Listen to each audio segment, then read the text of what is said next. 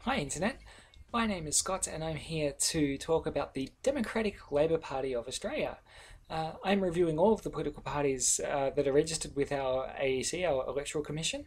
We have an election coming up, the 2013 election happens in a week's time, so I thought I would look at all of the parties and see what's on offer. So this is my review of the Democratic Labour Party. Okay, so firstly, the Democratic Labour Party, now they're not related to Australian Democrats, they're not related to Australian Labor Party. The Democratic Labour Party spell Labour with a U, Australian Labor Party spell it without a U.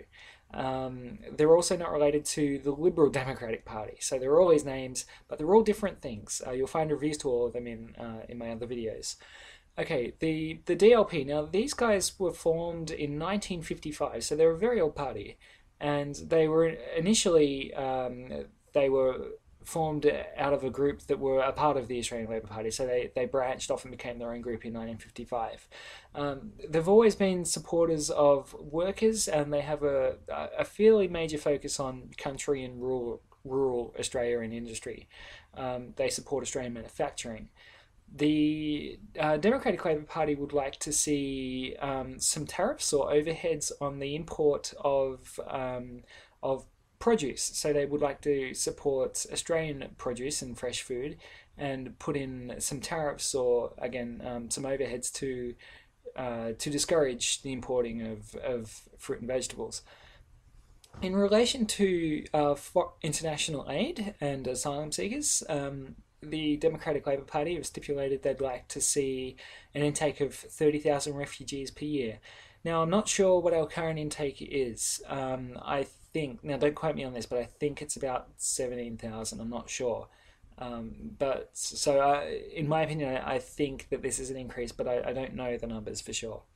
In regards to asylum seekers, they would like to see onshore processing happen in regional areas, and they would like to put in some places to ensure, some steps to ensure that that there are diverse mixes of nations in onshore processing facilities.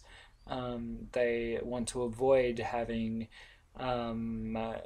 centres being influenced by one ethnic demographic or another. Okay, they would like to see, in regards to climate change, they have a policy where they would like to implement some more corporate accountability for people who treat the climate poorly, which is quite a noble thing. They support TAFE education, so they're big supporters of technical colleges. They would like to increase Australia's defence spending. They would like to move it up to 2% of our gross domestic product, so our GDP. They'd like to see that number go up to 2%. The group is vaguely they're vaguely against coal seam gas mining, but they don't have. I guess there are other parties with more stringent policies towards coal seam gas mining and mining in general. The Democratic Labour Party, they oppose same-sex marriages. They do not support same-sex marriages at all. And in regards to Indigenous land title, they feel that there are no grounds for a special consideration with Indigenous land claims. They feel that anyone should be able to make a claim on land regardless of race or background. And finally, the other policy I wanted to mention was that they support increasing funding for students. They would like to see the funding for students be, not the funding, the welfare of students. They would like to see students living on the poverty line and not below the poverty line. So I guess it's more money for the welfare of people who are studying.